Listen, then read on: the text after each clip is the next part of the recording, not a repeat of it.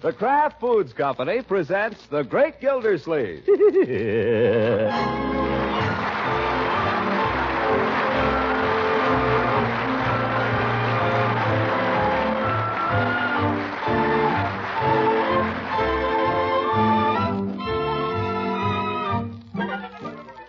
It's The Great Gildersleeve, starring Harold Perry, brought to you by the Kraft Foods Company, makers of Parquet margarine and a complete line of famous quality food products.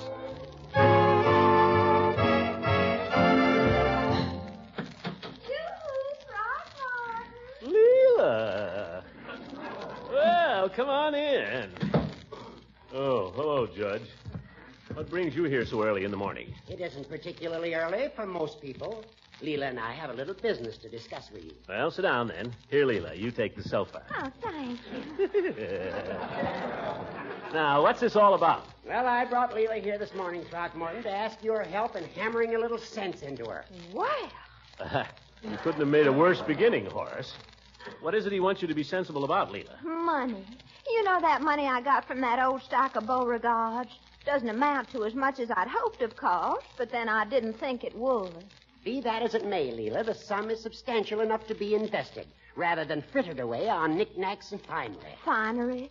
Throckmorton, I've hardly got a stitch of clothes I'm not ashamed to be seen in. Oh, now, Leila, I was just going to say, I think that's a very neat little outfit you're wearing there.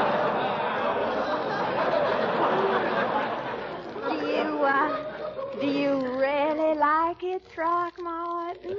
I really do. Cute blouse. Oh, you should see the dinner dress I bought. It has bows all down the front. Say, I'd like to see that. I hesitate to interrupt this touching exchange, but I'm a busy man. I can only devote a certain amount of time to this discussion. Now, the fact is that if Leila will invest this windfall in annuities, it can be a great comfort to her later on. Well, how much will it bring in, Judge? Well, roughly around $17 a month. Isn't that simply ridiculous, Throckmorton? What on earth could I do with $17 a month? She can't live on that, Judge. Of course not. But added to her other income, it may someday prevent her becoming a burden on her family. I have no intention of becoming a burden on anyone, especially on my own family. Yeah. The trouble with annuities, though, Judge, is that you have to wait so long for them. That all depends. I was figuring this one to start paying Leila at age 60. Now, that wouldn't be... Horace, I will ask you to remember that I am only 32. Oh, now, Leila.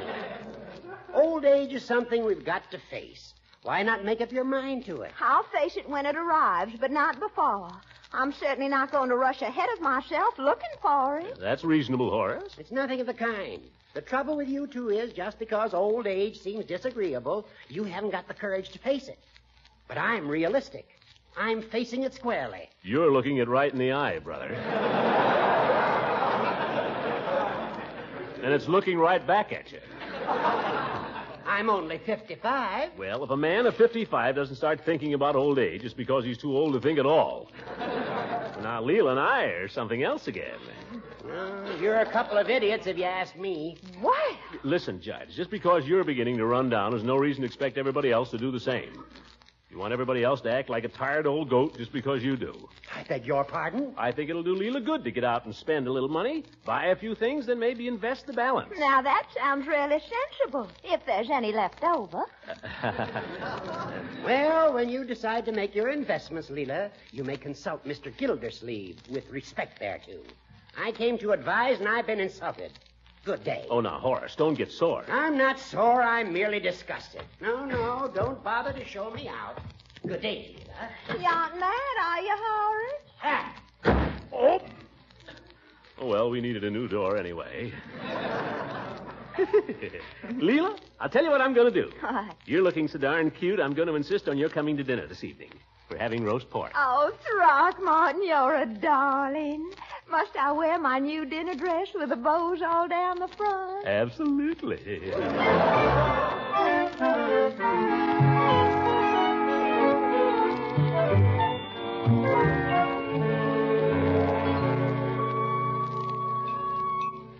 More coffee, Leila? I'll still have some, thank you. How about another piece of Bertie's delicious lemon pie? Oh, I couldn't. It's awfully good, Bertie. It turned out pretty good at that. I could go for another slice, Unc.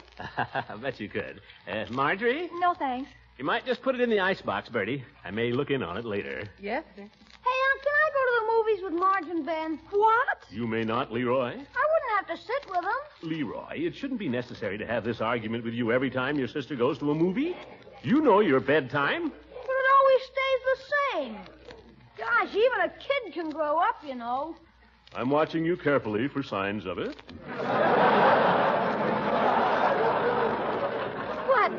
What picture are you going to, Marjorie? Dink Stevens. Have you seen it? No. Who's in it? Who's in it? Dink Stevens. He's it. The title of it is Kiss Me Hello, I think, but it doesn't matter. Haven't you seen Dink Stevens? I don't believe so. Have you, Throckmorton? Never heard of him. What happened to Vanny or Bunny or whoever it was? I thought he was all the rage. You mean Van Johnson? Or do you mean Sonny Tufts? How should I know who I mean? Well, I used to like them. They're all right. But Dinky, he's like Bob Walker, only he has freckles, and his nose is cuter. I like Gregory Peck. Sure, he's all right. Has this new fellow got any particular talent, may I ask? Does he sing, dance, juggle? No, why should he? Everyone is simply crazy about him. Oh, but why? What can he do? What's his big secret? He wears his hat on the side of his head and chews grass.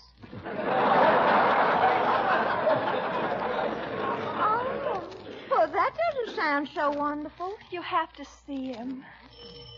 Well, there's Ben. I'll let him in, huh? Bring him into the dining room, my boy. Perhaps he'd like a cup of coffee. Okay. Hi, Ben. Come on in and have a cup of coffee.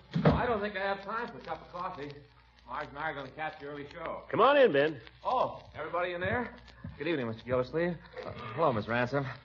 Hi, Marge. Good evening, Ben. Pull up a chair, why don't you? Well, I don't know. Marge and I were going to the movies. Going to see somebody named Dink Stevens, I understand. Chews his cud, Marjorie tells me. Huh?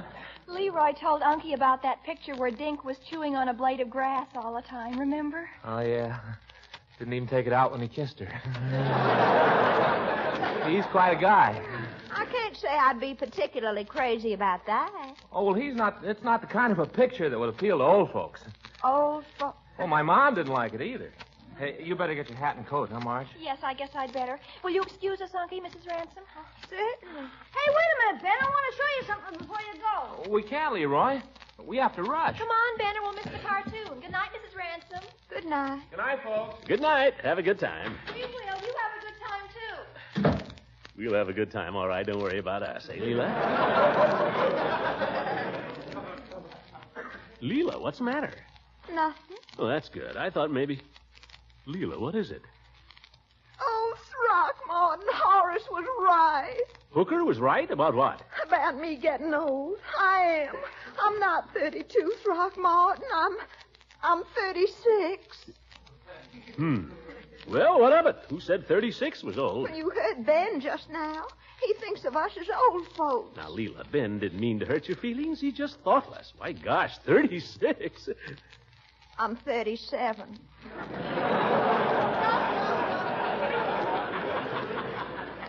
Well, even 37. Look, I'm 42. But you know something? I always think of you as much younger than I am. I'm 5 years younger. I think of you as much younger than that. I think of you as being, well, too young for me. Do you, Throckmorton? You bet. Why, sometimes when I take you out, I'm afraid people will say, look at that fellow robbing the cradle.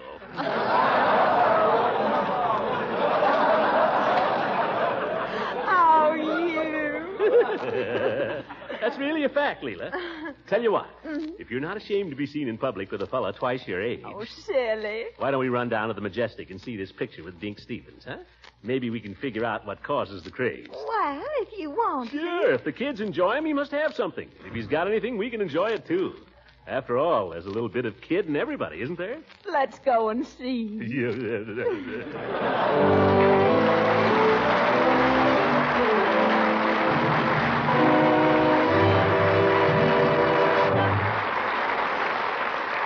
The great Gildersleeve will be back in a few moments. Mr. Lang, there seems to be quite a difference in spreads for bread. Indeed, there is, especially in flavor. I do my best to point that out every time I talk about parquet margarine. Well, until I changed to parquet margarine some time ago, I noticed that my family wasn't too enthusiastic about some of the spreads I'd been serving. But now you're steady users of parquet margarine, I take it. Yes, we are. I serve it at every meal. Because on hot toast for breakfast or on bread and rolls for lunch and dinner, it always tastes just right. Well, that's what millions of families have discovered. Parquet's unmatched flavor has made it one of America's favorite spreads for bread. And it's surprising how economical parquet is. Yes, it's only about half the price of costly spreads. And along with Parquet's fresh, satisfying flavor, you can always be sure of getting an abundant supply of nourishment. Parquet is one of the finest energy foods you can serve, and it's also fortified with important vitamin A. So if you haven't changed to Parquet margarine yet, now is a good time to do it. That's Parkay, Parquet margarine, made by the Kraft Foods Company.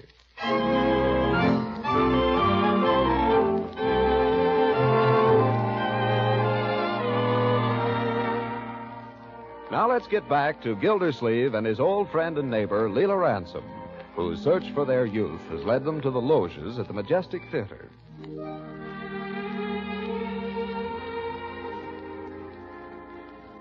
There they sit, surrounded by all the young things of Summerfield. Leila primly with her coat thrown over the back of her seat. Gildersleeve hunkered down with his coat piled on his lap and his head sagging on his chest. Throckmorton. On the screen, Dink Stevens, clad in bathing trunks, has just plopped down on the sand, nose to nose with Linda somebody. They look into each other's eyes. Happy.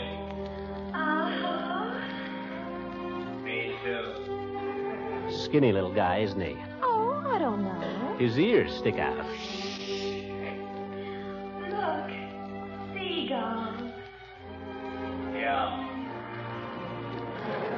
Pretty. It's a wonder she wouldn't wear some clothes. Oh, I don't know. Quiet. You know something? What? You're pretty. I'll bet you say that to all the girls. This is the dullest picture I ever saw. Throckmorton, hush. But nothing happens. Tell me something. What? Where'd you get those big blue eyes? Oh, brother.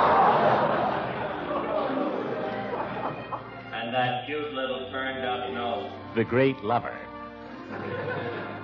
You know what you need? What? A good big kiss.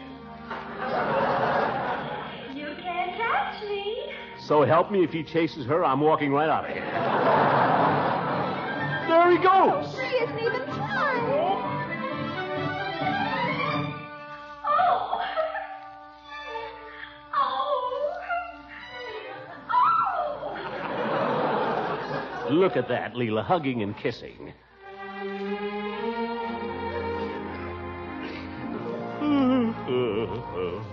Leila, you enjoying this? Are you? I asked you first. Do you suppose it would be terrible if we laughed?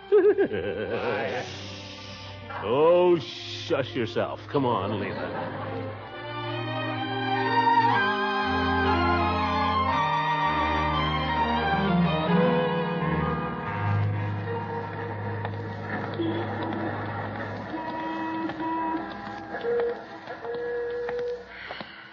Oh, Throckmorton, what's wrong with us? What's wrong? What do you mean? Well, it seems like I don't enjoy movies much anymore, somehow. Well, now, anybody could enjoy that movie. If you ask me, the whole picture was childish and idiotic. And people all around us seem to be enjoying it. Children and idiots. I'm afraid we're getting older, Throckmorton. That's all. Maybe the movies are just getting worse. Did you ever think of that, Leila? Come on, let's get a soda or something. I may even have a banana split.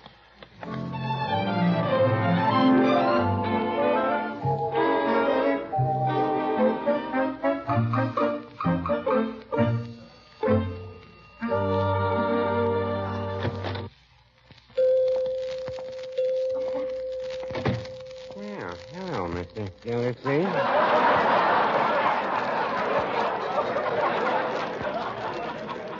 And Mrs. Ransom. Well. Hello, Mr. Peavy. Peavy, me lads, you've got customers here for a couple of banana splits. Set them up. Mr. Gildersleeve, didn't you hear about bananas? What about them? There aren't any. Oh, nuts. Now that you mention it, I'm out of nuts, too. What have you got? Well, that's the question. I have the plain vanilla ice cream. Is that all you got? I guess that's about the gist of it. Leila, what do you have? I believe what I'd like is hot chocolate. That is, if you have. Now, hot chocolate I've got. I keep it ready on the burner here at all times. It's a good cold weather drink. I even like to take a little nip now and then myself. That's when nobody's looking. Mr. Gildersleeve, how about you? Oh, give me the same. I had my heart set on a banana split, though. You'll sleep better on a hot chocolate. Seems to be quite a seasonal item, hot chocolate. Now, in winter, for instance, I sell quite a bit of it. In the spring, I don't sell so much. And in summer, I sell even less. I'll go farther than that. I'll say I don't sell any. Yes. Then in the fall again, the sales begin to pick up a little. And in the winter... You sell more. That's right. There you are. Oh, thank you. Yeah, thanks. Careful, it's hot. You folks been to the movies, have you? We've just come from there. Kiss me hello. Mrs. Peavy and I saw it Sunday night. Good picture. We thought it was a terrible picture.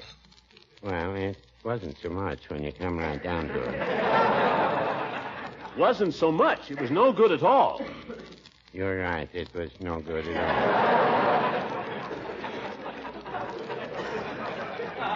And why do you tell us it was good? Well, every man's entitled to his opinion.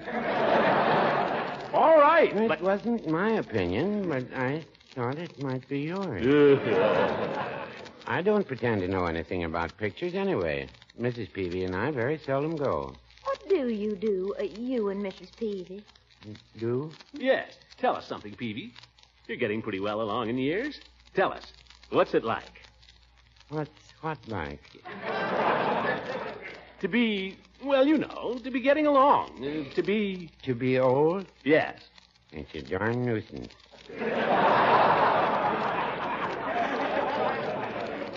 But there's one thing about it. Oh, what's that? It could be worse. Oh, how do you mean? Well, if I weren't married. Happily married, that is. Well, if you've got someone to grow old with, it isn't so bad. Maybe you're right.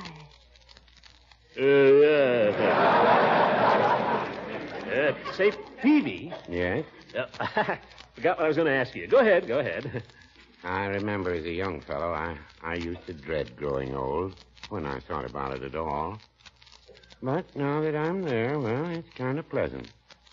Mrs. Peavy and I, we have our evenings at home together. That's when I'm not down here at the shop. Sometimes we play Chinese checkers, or we may read aloud to each other from some book. You know, people ought to do more of that kind of thing. That's what I say. After all, what does a man want? To go around raising Ned forever? Peavy, by George, you're the only man in this whole town who knows what it's all about. Well, no, I wouldn't say that.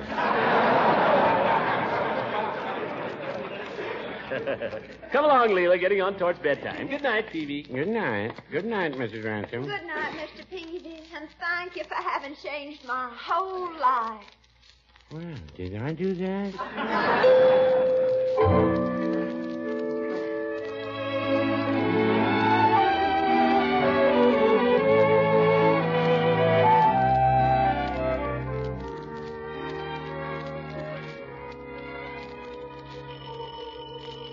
Leroy, I want you to pick up this junk and get it out of here. Mrs. Ransom. Again? She was over last night. I know that. Doorbell, Bertie. I heard it. Oh, good evening, Miss Ransom. Good evening, Daddy. Is Mr. Gildersleeve in? Yes, ma'am. He's right in the living room there. Good evening, Throckmorton. Hello, Leila. Let me take your things. I'll take him. Here, Unc, you sit here. Make yourself comfortable. I'll sit over by the fire. Yes, now, Leroy, I'm afraid it's your bedtime, my boy. Oh, do I have to? Can't I just watch watch the fire a little? Oh, yes, Throckmorton. Do let him stay down a while. But, Leila, I thought we were going to, spend the family evening, read aloud to each other. Well, why not read something Leroy would enjoy, too? Yeah. Well, that's an idea. It would make it more of a family evening having children around. Well, what'll we read? I've got a super comic book, Murder Comics. I just started it. There'll be none of that. What about one of those nice books you got for Christmas? They were fairly grown up, some of them. Which one? Any one. What was the book your Aunt Hattie sent you? I never heard of it. The name of it is Pickwick Papers. Pickwick Papers. My boy, that's a classic. Yeah? Dickens. Dickens' famous and beloved story.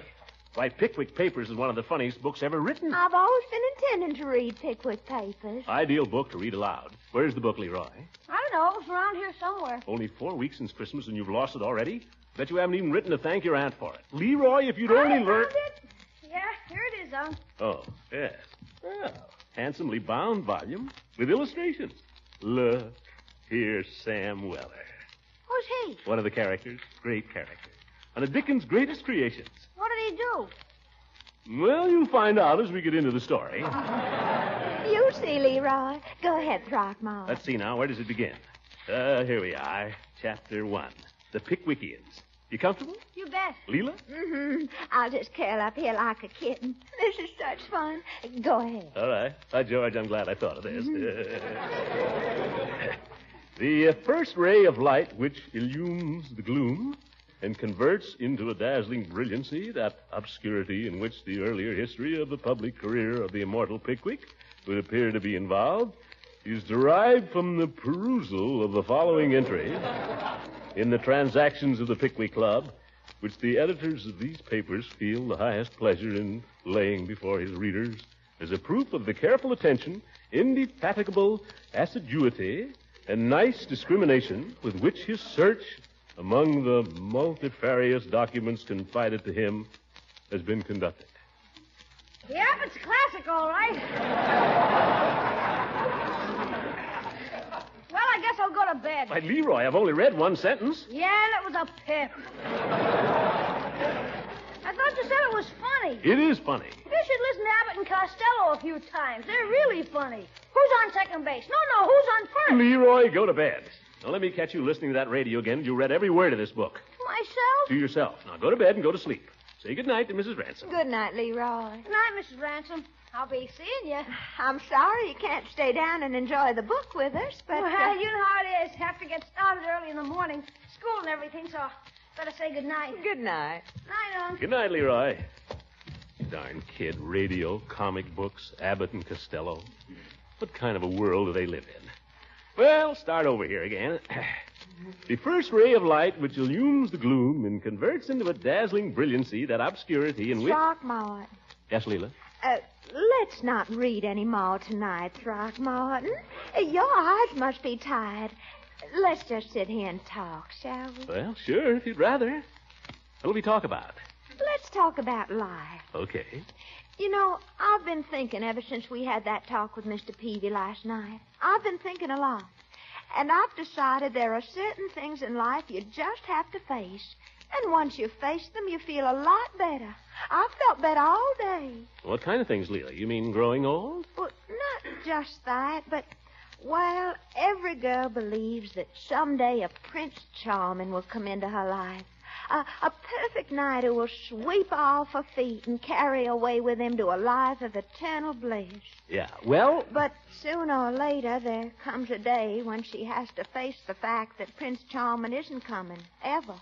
And that she'd do much better just to settle down with some nice person who's kind and thoughtful and sort of comfortable to have around. Someone like you, Throckmorton. I see. Well, you may be right. Of course you're right. We're not chickens anymore, either one of us. Why don't we act our age? That's right. Like Peavy said, growing old isn't so bad if you have somebody to grow old with. Someone to spend your evenings with. And we have a lot of things in common, Throckmorton. Our love of good books, for instance. Pickwick Papers. That ought to hold us for a couple of years. And music. You sing and I can play. Why, we could spend whole evenings at the piano. Play something now, Leila. What would you like me to play? I don't know. Something restful. But what? Oh, anything. Just let me sit here with the fire and close my eyes and you play for me. I don't see much fun in that. I'll tell you. I'll play for you if you sing. Oh, but I'm tired, Leila. I've had a hard day at the office, and I'm not as young as I was once. Oh, now, it won't do you any harm to come over here and sing. It will do you good. All right. Well, what do you want me to sing? Huh? What would you like to sing? What do you want me to sing? We could spend a couple of years this way, too. Throckmorton, one of the important things in growing old gracefully is to learn to give in gracefully to the wishes of the other person. Now sing something pretty for Leila. Darling, I am growing old. Oh, not that, Throckmorton, please. Why not? It's a fact, isn't it? We agreed we were going to act our age. Well, let's face it. Come on. That's it. La, la, la. Hey, I'd forgotten that one. We used to sing that when we were younger. Remember? Just a little love, a little kiss, just an hour that holds a world of bliss. As I hold you fast and bend above you, Leila. Throckmorton, act your age. A man's as old as he feels, Leila, and right now I feel great. Yoo-hoo!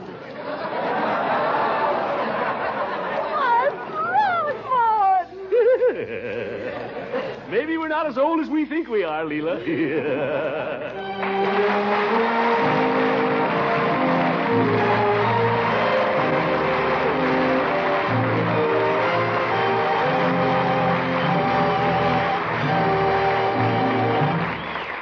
We'll hear from the great Gildersleeve again in just a moment. I'd like to suggest again that no matter what spread for bread you've been serving in the past, one taste of Parquet margarine should prove to your family why millions prefer it to any other brand. Parquet's fresh, delicate flavor makes breads of all kinds taste extra good.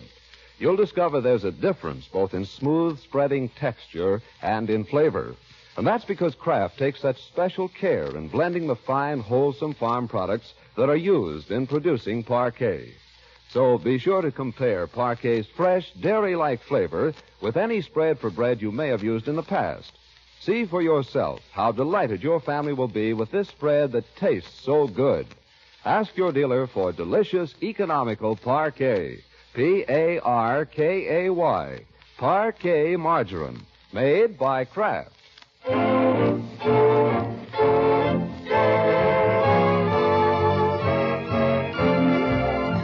Good night, Throckmorton. I've had a lovely time. So have I, Leila.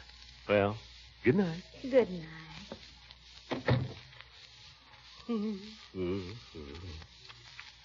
Good night, everybody.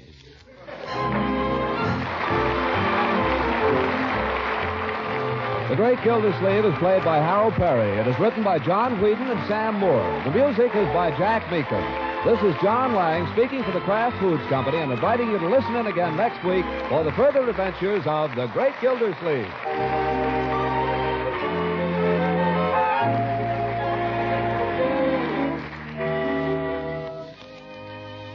Looking for something special in mustard?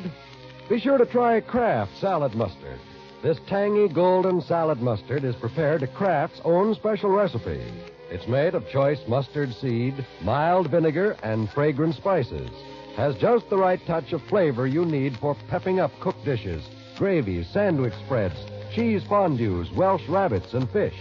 So for extra flavor in so many appetizing ways, buy Kraft Salad Mustard.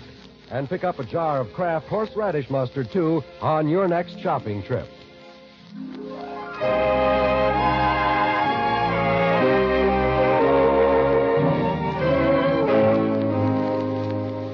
This is NBC, the National Broadcasting Company.